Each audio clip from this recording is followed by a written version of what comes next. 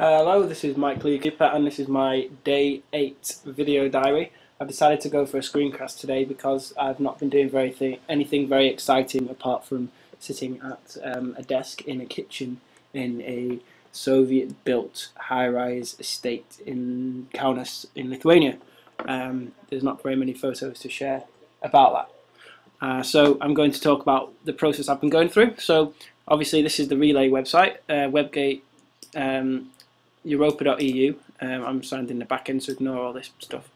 Europa.eu, and there's the Relay, and report number 16. So every day I've been doing a blog, some days I've been doing handheld, some days I've been doing a montage, stuff like this. I'm just about to upload the report for day 8, so I've got a title, location, language, summary, got some tags I've got to select like this. I don't know what the info URL is, URL, attach something if I want to. I've got some images and a video, which hopefully this will be on, but it only supports YouTube, so I have to figure out how to get it off screen or onto YouTube. And I'm recording this via screener.com, which is just here. So here's the software I've been using. It's called Final Cut Pro, and at the moment I'm rendering something. Got this clip here with a guy called Ryan. I've got some effects here. I've got colour correction and something called aged film. Some of them have got a few other filters like the vignette. There's a preset called Richer, which adds certain colours. And I'll just show you what that does. So this is the original footage that we have right here, so standard sort of thing. Sky's quite bright, but there you go. Hopefully it's not too bad. Obviously the computer reckons we're overexposed in a few places here, but that's the idea. You're going to get some bits there that you can't avoid where it's going to be very highly exposed. So this is some of the effects I've got here. So I've got a vignette which adds a bit of a blur around the edge and some darker areas around there too. And I've got this colour tone called Richer, and then I've got something called film age, and that gives it a kind of green tone. On some of the other clips I've actually adjusted the colour correction myself, so I've given this like a blue tinge and not very much contrast. A little bit of the dark areas have been lost. Just having a play here. I'm not referencing any particular type of film or style or footage, although this does remind me of like 1960s film, things like that.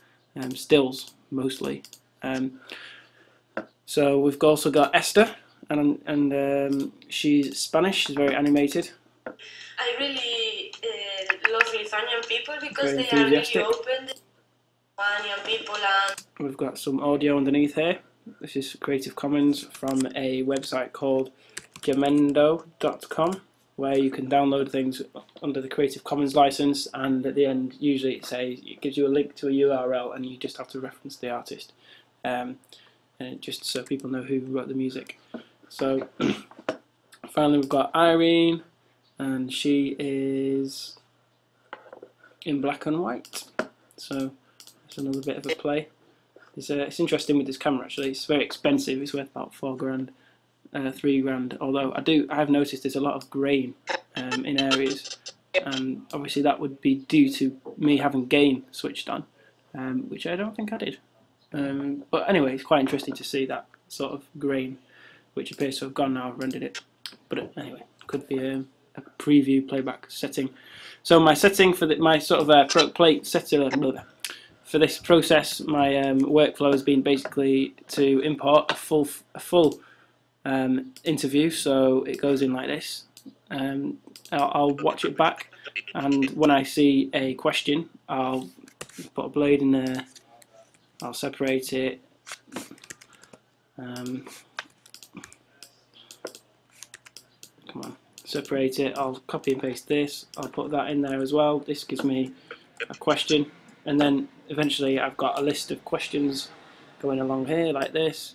Then I'll take the good bits, I'll drag them down here.